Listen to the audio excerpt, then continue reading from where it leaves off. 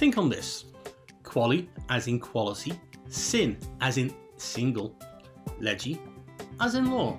Those of you who are Semiosis 101 regulars will already be aware that semiotic signs are not tangible things but are encoded meaning bearing. Therefore, in one moment a semiotic sign can be dormant and in the next active.